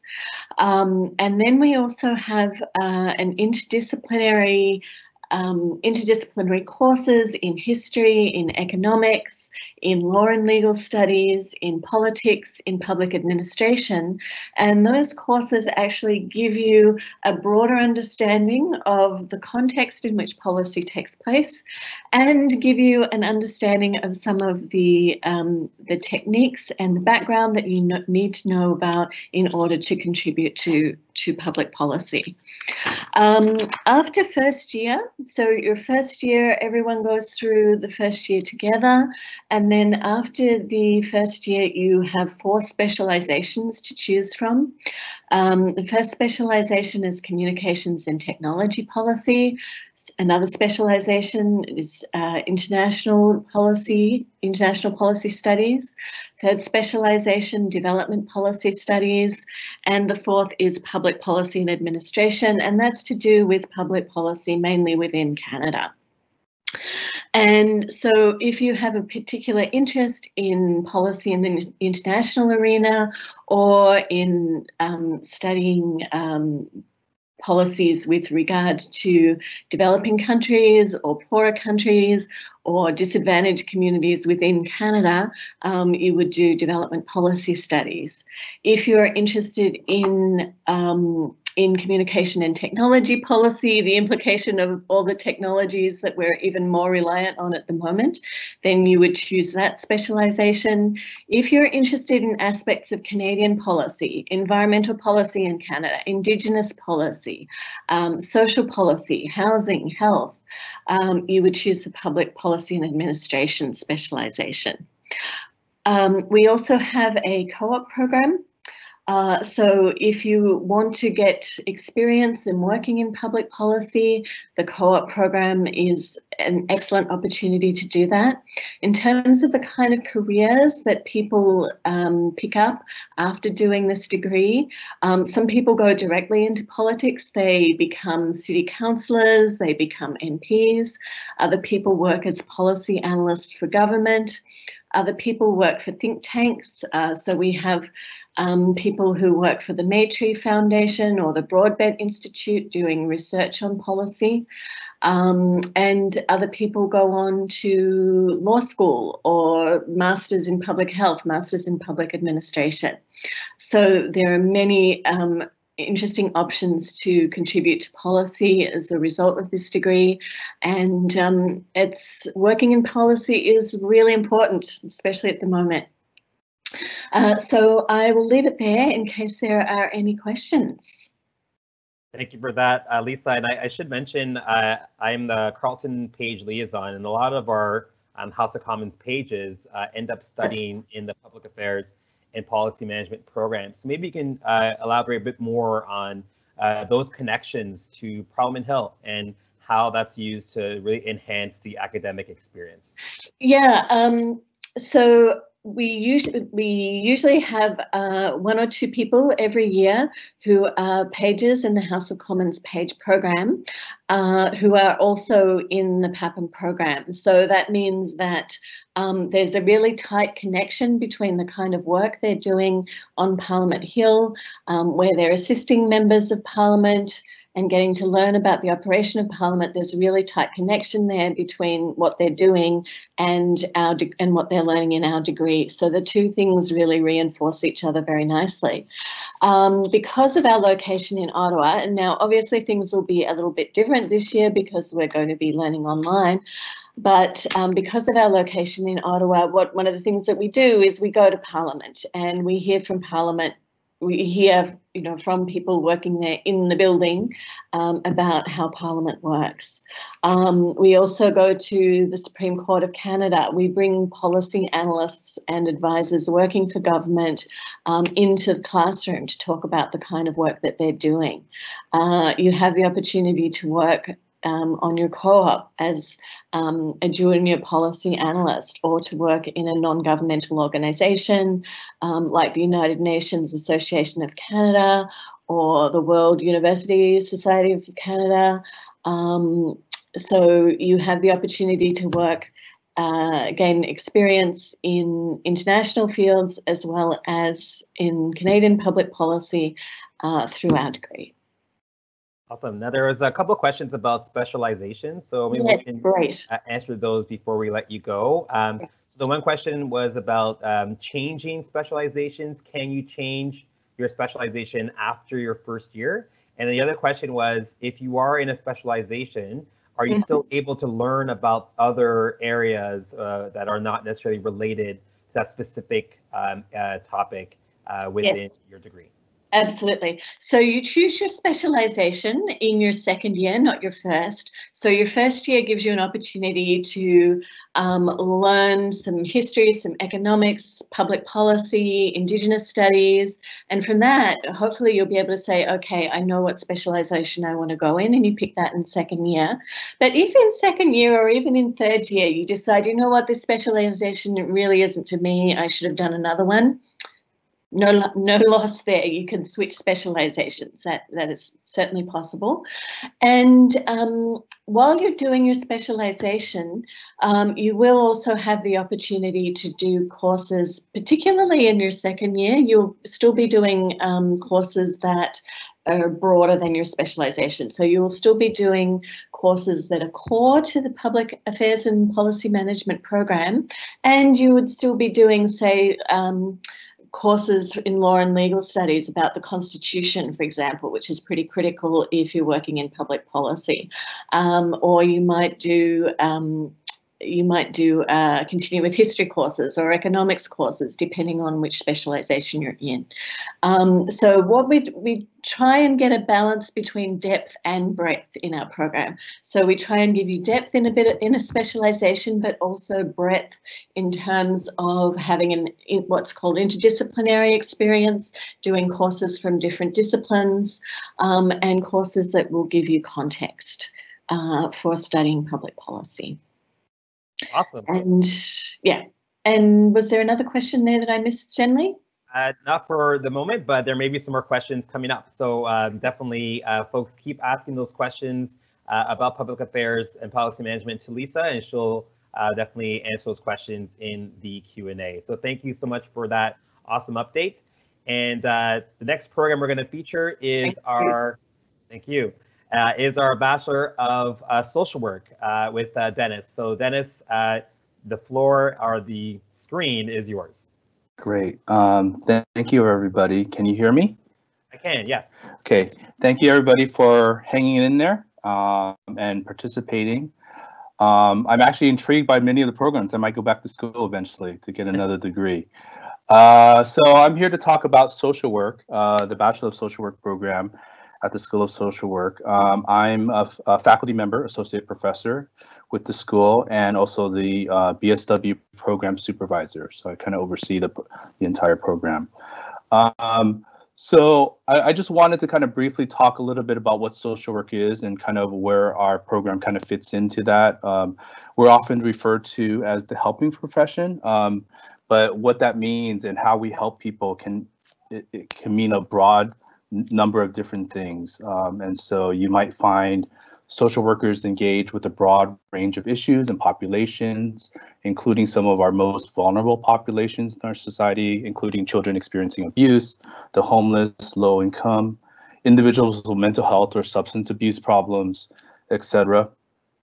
You also find social workers working with these different issues and populations at different levels, working with them one-on-one, at the individual level, working at the community level, or even at the policy levels. They do this in a number of different ways, including individual one-on-one counseling, doing policy work, being engaged in community development and practice, managing organizations or programs, conducting research, etc. Many social workers work either in nonprofits, hospitals or clinics, social service or government agencies, etc. Some even open their own practice, private practice. And I know colleagues who are working in the private sector, either in human resources or things like that. I think one thing about the Bachelor of Social Work, it's a professional degree that basically positions you to enter the social work profession. So in the province of Ontario, a social work degree is required if you want to be called a social worker. And so our program trains you to become professional social workers. As a profession, social workers are governed by a set of values. And so one of our key values is a commitment to social justice and equity. And so as we're helping people at an individual level or a community or policy level, it's all within a framework of social justice and a commitment to creating social change. Our program currently has 366 students split across the 4 years. Our program is basically split in halves. First half is kind of foundational, where you're taking more foundational courses to kind of provide you the theoretical, the practice foundations, and then the second half is kind of what we call our advanced program, where you begin to just kind of more specialize. So if you want to work with individuals specifically, you will be taking courses specifically on that. If there's also an opportunity to take courses doing social work with specific populations, like such as Indigenous peoples, racialized communities, persons with disabilities, etc. In the third and fourth year, also, one of the requirements is that you'll be doing a practicum each year. And so we have a requirement of 2 practicums that basically put you out in the field. And the purpose of those is really to kind of link the theory and the knowledge and the kind of the practice skills that you're learning in the class, and really trying to apply them in the field. And hopefully the practicum plus the courses provide a mechanism for you to link theory with practice. So our goal really as a program is to create an environment or space where you can develop your knowledge and skills academically, practically, as well as professionally. Our main goal is to prepare students to be competent, accountable social workers and advocates of progressive social change. And I think that's it. That's all I had. Yeah. I can open up for questions. Yeah, actually, I had one thing I want to add on there is it's something that we hear a lot about when we chat with your department, which is the structural approach. So maybe Dennis, you can talk a bit more about what that structural approach represents for our social work program, and how does that make us kind of stand out from other BSW programs across the country? Right. So one of the dominant frameworks in social work in Canada, as well as in the US, where I'm actually originally from, is this notion of person and environment. So even if we're working with individual children or individuals grappling with mental health problems, as social workers, we have to take into account the environment that they come in, that they live, where they work, etc., because a number of different factors, we believe, such as environmental factors, policy factors, etc., may be factors and may influence kind of their behaviors or the challenges that they're facing. And so the structural approach is structural theory of social work is a little more specific in thinking that there are systemic kind of factors that all of us are kind of grappling with, including policy factors, including educational factors, including legislative factors, including environmental factors that really have a significant impact on our well-being and health. And so, and we need to kind of understand that in order to really help people.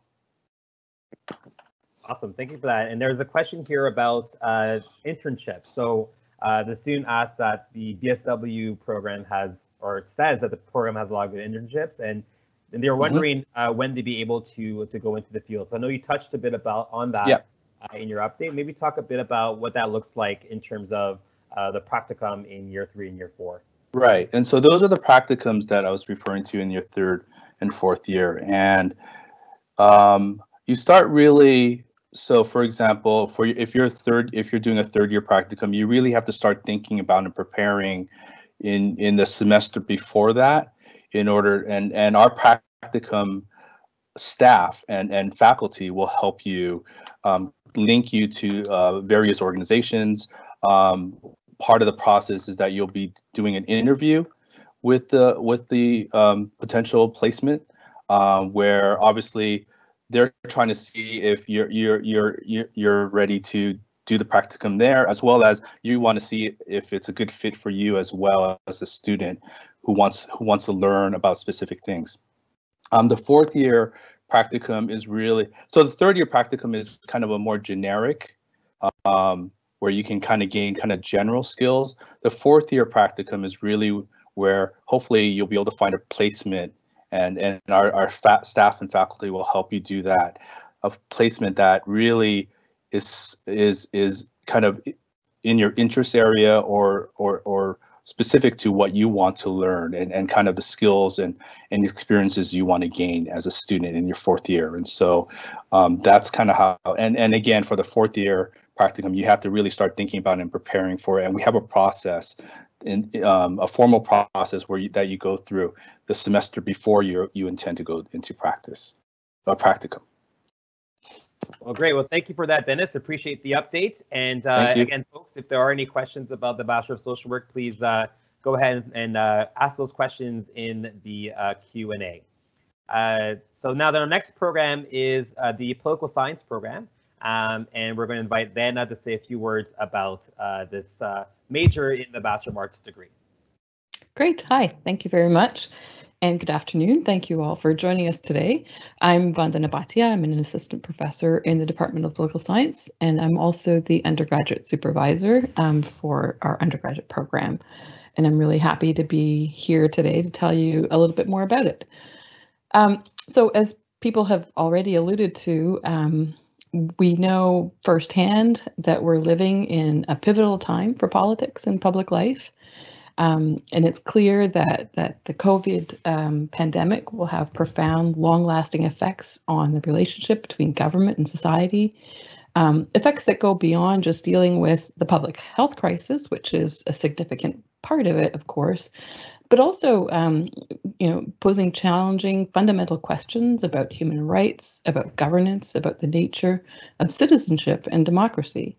But even before COVID, we were faced with global events and issues like terrorism or international security, food security, climate change, mass migration, and of course, all of the long-standing domestic issues that need our attention as well. Relations with Indigenous peoples, the health of our population, wealth, poverty, inequality, among many, many others. So these are all complex problems and challenges, as well as opportunities, and they need fresh thinking and innovative solutions. So that's where you and I come in. If you're curious about the world that we live in, if you want to learn more about it, and if you want to help to influence what's to come and how we deal with some of these challenges, then political science is the program for you. Our department's mission is to contribute to public life through our research and especially through our teaching.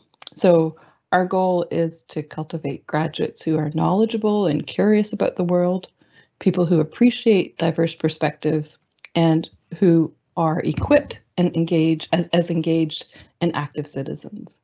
So how do we do this? Well, Carleton has one of the largest departments of political science in Canada. And so that means that we have a really diverse faculty with a wide range of teaching and research expertise.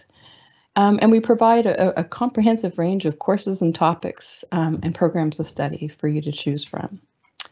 Over the first 2 years of our program, all students get a strong foundation in the discipline. And so we have a set of core mandatory courses that everyone takes. These include introductory politics and international studies courses. We have courses in political philosophy that are also required, in research methods, and in Canadian politics.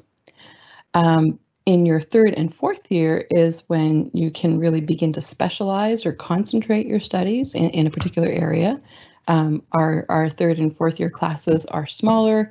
Our third year classes about anywhere between 50 and 65 students, and our fourth year seminars are capped at about 25 students.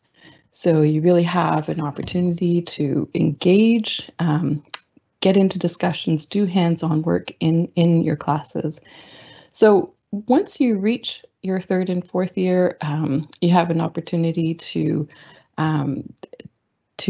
focus on a specialization in one of 8 of our concentrations that we offer in areas such as Canadian politics, gender studies, political theory, public policy, international relations. You can also focus on particular regions of the world, so African studies, North American politics, European and Russian studies, for example. And you can also develop your own path by choosing courses from a variety of fields that are tailored to your interests. So, for example, you could take courses in human rights and individual liberty. You could study globalization in terms of development, wealth, and poverty. We have a variety of courses that focus on global politics of migration. So you could, take a range of courses that kind of develop your interest in that area. And we also have a lot of expertise in development studies and the Global South. So those are some of the ways that you can actually tailor the program to what you're interested in, what kind of career prospects you want to pursue.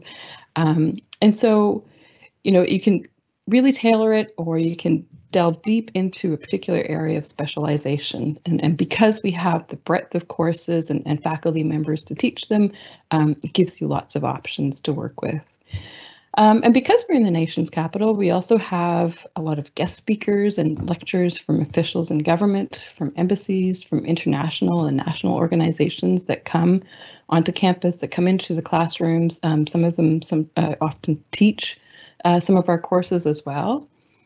And a number of our courses include experiential opportunities, simulations, case studies, and even field trips. So for example, in our course on the Canadian Charter of Rights and Freedoms, students observe a live hearing at the Supreme Court. In our Global Environmental Politics class, students have the option of doing a 3-day field trip out to Lake Temagami in Northern Ontario. So you can see the full range of courses that we offer, and even have a look at some of the course syllabi for those courses on our website, and they're always there, so you can just have a look at them, download one or two, and you'll get a sense of the topics, the kind of work that you'll be doing, the kind of questions that you'll be looking into, and you'll get a much better feel for the program that way as well. So over the course of the program, if you're an honor student, you'll take a total of 9 credits in our department and an additional 11 credits as electives in other departments and faculties. In our 3-year program, students will do 6 credits in political science and another 7 as electives. In our program, honor students are also expected to be proficient in a language other than English. So if you don't already speak a second language, you can take language courses as part of your free electives. If you're going to specialize in Canadian politics, French has to be your second language. In all of the other areas, it can be any other language that you choose. We also have opportunities for students to get credits for internships that you can do, as well as co-op. So we have a co-op stream in our program as well, all of which count towards your degree requirements.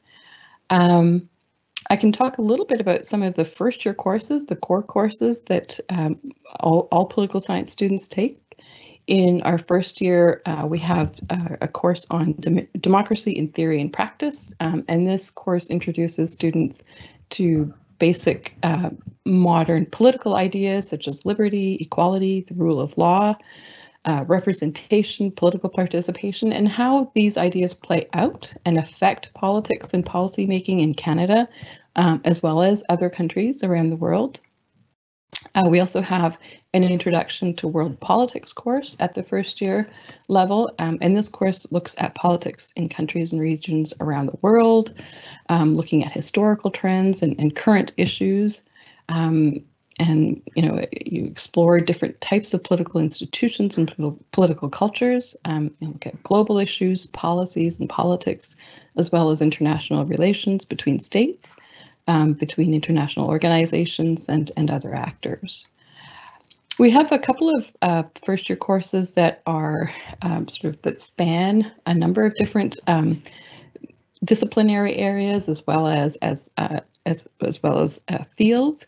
So we have a course on technology, nature, and power, and this is a course that looks at how technologies like social media, self-driving cars, genetic manipulation, how these kinds of technologies have transformed the human experience, as well as the natural world. So the course focuses on technological changes and how they've interacted with the social and political order and how they've transformed our environment.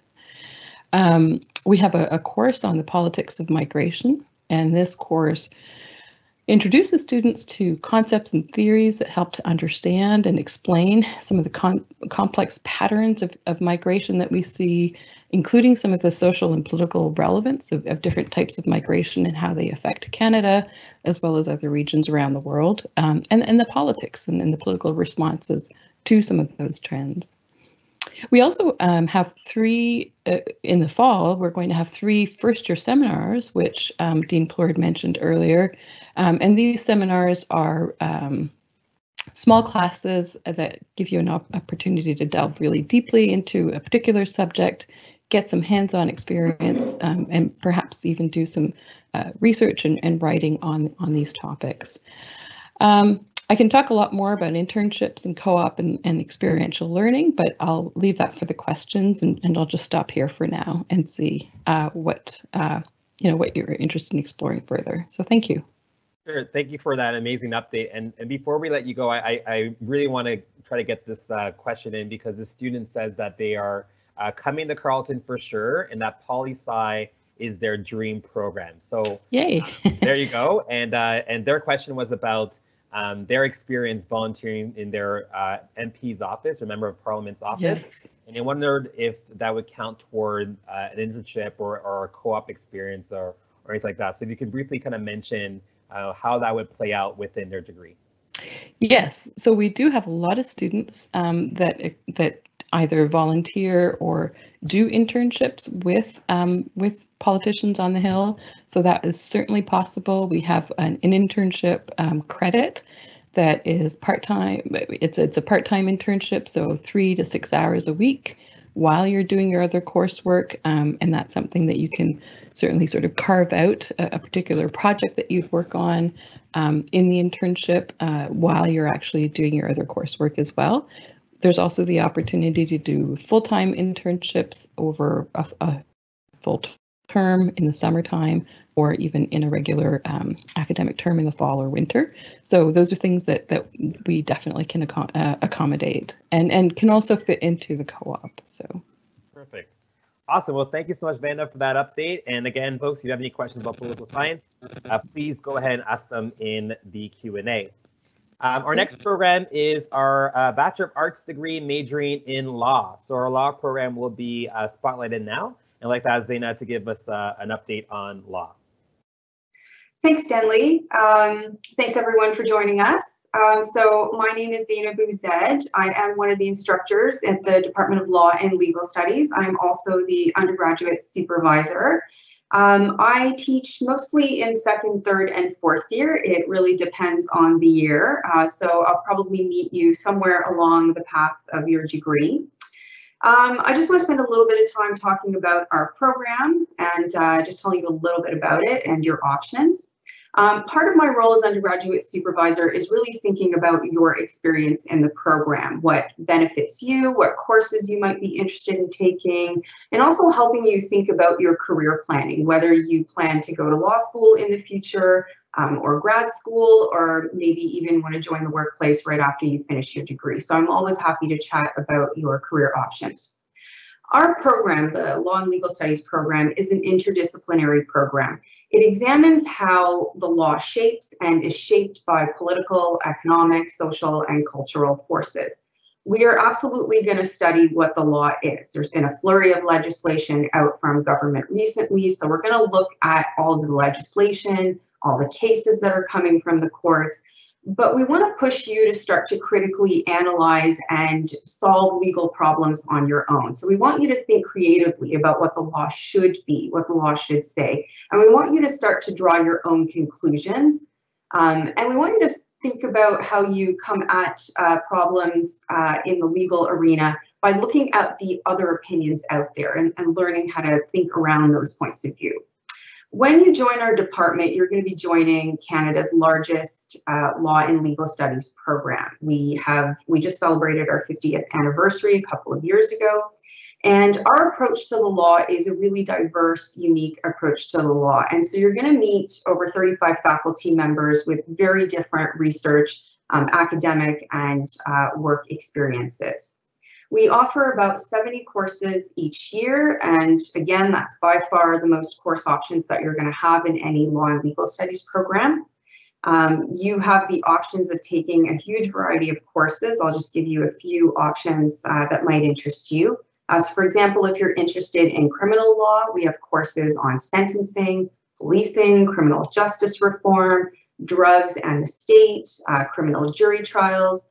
If your interest is more in the business law field, we've got courses on international trade regulation, banking law, regulation of corporate crime, intellectual property, employment and labor law.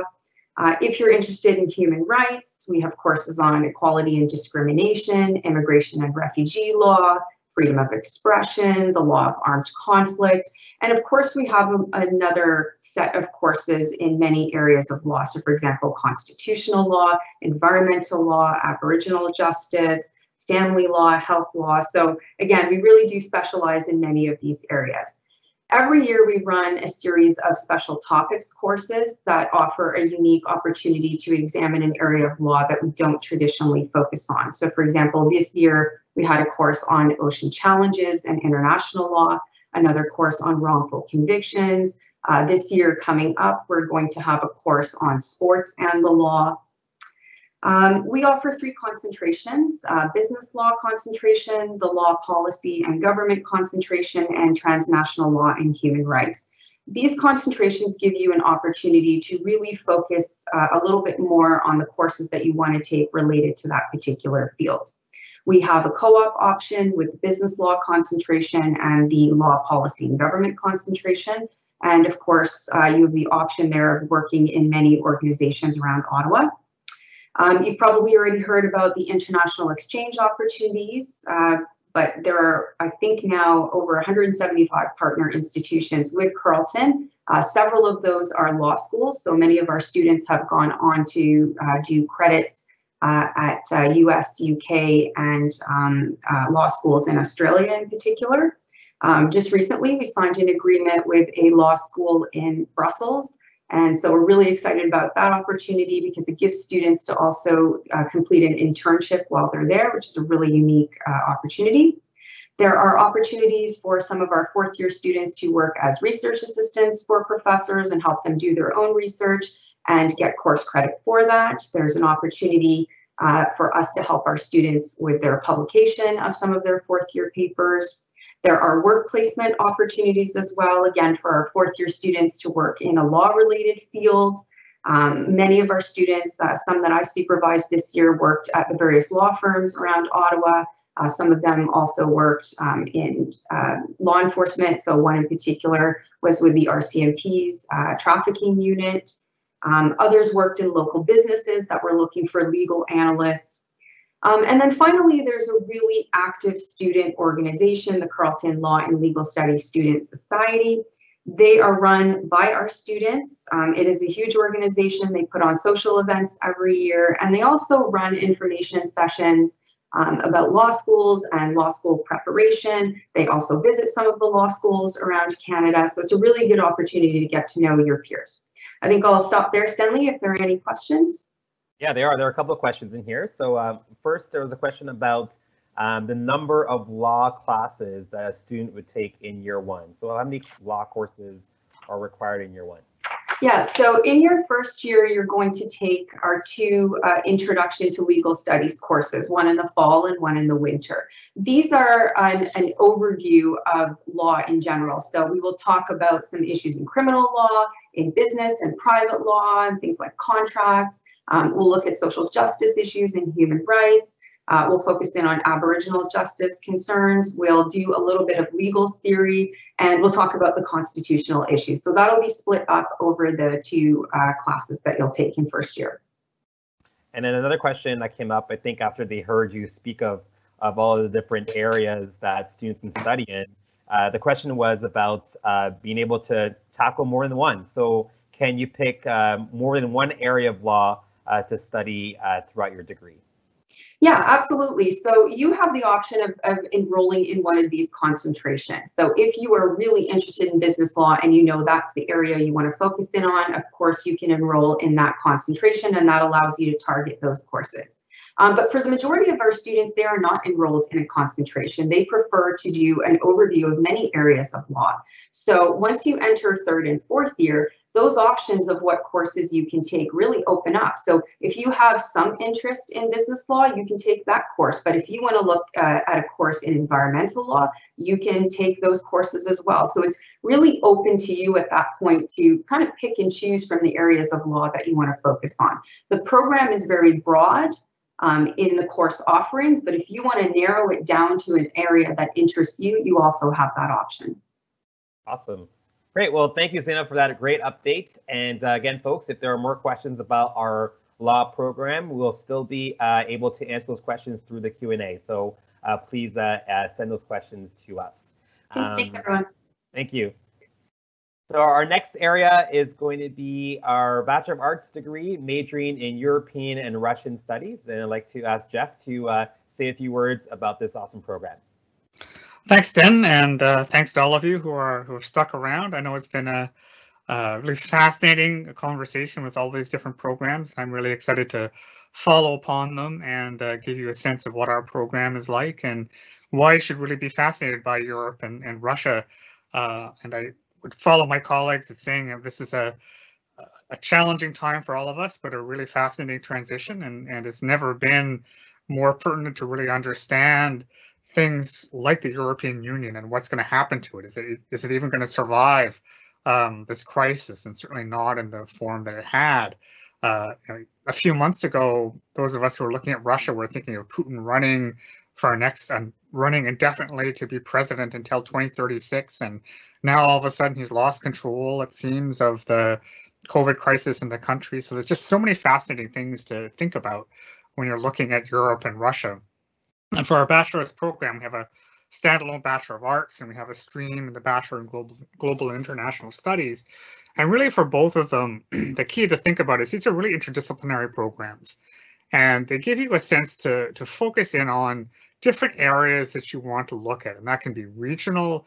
If you're interested in Russia, you're interested in France, you're interested in Azerbaijan, Italy, Germany, the Balkans. You can look at the history of the region, politics, economics, culture, and we have courses that focus in both regionally and focus in as well thematically, anything from literature to transitional economics and these kinds of issues. And so really getting to know what's out there in terms of being in Ottawa for our capital advantage too, I think is critical to our program, because we have so many fascinating connections to embassies, to government departments. And we have a number of students who go out to Global Affairs Canada, who go out to National Defence now, who are hiring a lot of our graduates. We also have events that are held in embassies who come to us. We have not only the co-op program, which a number of other units have talked about, but we have our own standalone internship program, which is actually built into a class. So you learn career building skills. You can do internships in NGOs, Red Cross International Organization for Migration, NGO called SecDev, which works on cybersecurity in Russia, or basically protecting us from Russia in some different cases too. You can look at government departments. You can look at serving staff in an embassy. So it's really a fun program to think about all the opportunities, even as you're a student. And certainly even when you come in the first year or two, it's a cozy program. It's fairly small. You get to know faculty very well. We have a nice space in the River Building, or Richcraft Hall as it's called now, overlooks the river. You get a chance to hang out in our office space, talk to our professors. We're really fascinated to hear what you have to say. The study abroad programs is another really fascinating opportunity that you get. And of course, through Carleton International, you can go to St. Petersburg, you can go to Italy, to Germany, to France, England, all of these different kinds of regions. And with our alumni connections, and it's a really nice thing about our unit, because it's small, our alumni are very dedicated to our students and they love to help out. We're able to position people to really find out who's living in these particular cities, who can help you out. A lot of our students work abroad in Europe and Russia. We've had students who've gone over there as journalists, gone over there they start by teaching a language. They start by just going and seeing what kind of opportunities are out there. They get involved in NGO work, humanitarian work. But a lot of our students will end up in Ottawa, in Global Affairs Canada, in National Defence. Many of them go on to law degrees. It's a great degree to get a good interdisciplinary background to go into law or into master's programs and eventually into PhDs for some of you guys who are interested in continuing the academic track as well. But I'd say also it's a program where you can have a lot of fun. It's a program where there's so many events going on campus in Ottawa, and we really make sure to connect students to alumni who they might be interested in.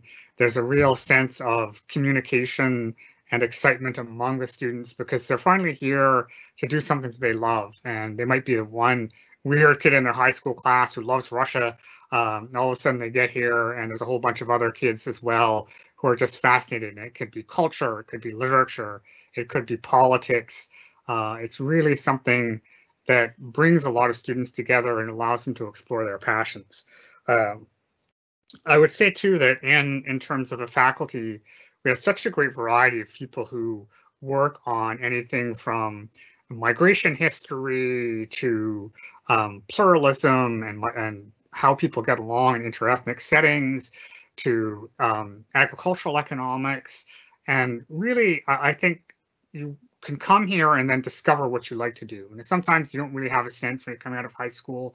You have a vague idea that you like something about Europe, maybe you traveled there, but you don't really know. And you'll get a chance to really explore all these different kinds of opportunities. And the last thing I would just say, again, we're running later, I could talk all day, but I'll just talk about languages, because that's a really critical part of not just our program, but in terms of getting employment skills, and also in terms of just getting to communicate with other people and getting to expand your knowledge of the world. So our program has language requirements, both in the Begin stream and in the BA stream, really pushes you out to learn a language from French to German, Italian, Russian.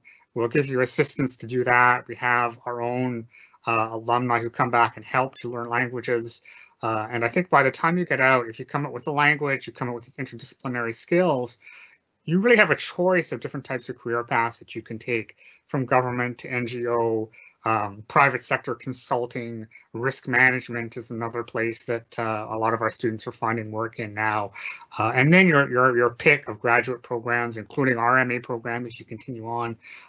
So the world is really open to you, and whether you're fascinated by Europe and Russia in particular, or whether you want an interdisciplinary program that's sort of grounded in a region and you haven't really found your way yet, it's an exciting thing to be looking at, to be thinking about, and just take our courses too. If some of you who are interested, we have a EURIS 1000 level course, Introduction to Europe and Russia and the World, 2000 and 3000 level courses, which are based in politics and literature, and then all the other courses we have that are regional or thematic. But I'll stop there and see if Sten has anything for me.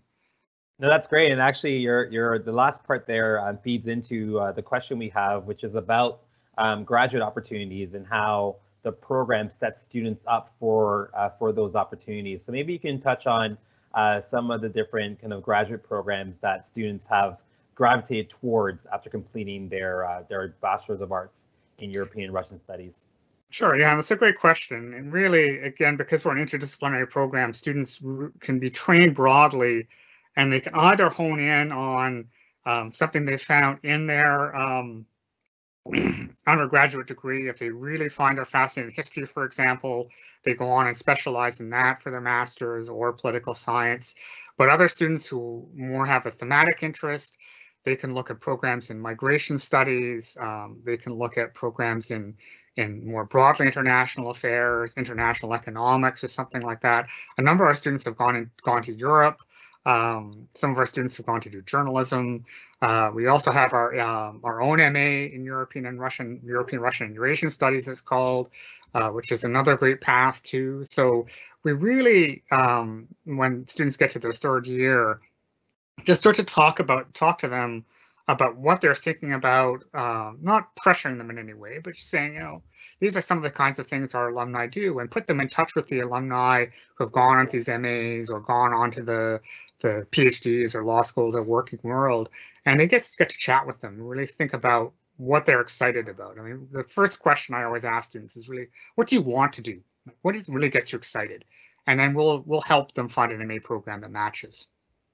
Awesome. Now there was a question that came up about double majoring. So this student finds that European Russian Studies sounds really interesting, but they also have an interest in law. So what's the possibility of combining kind of those two areas or other areas with European and Russian Studies?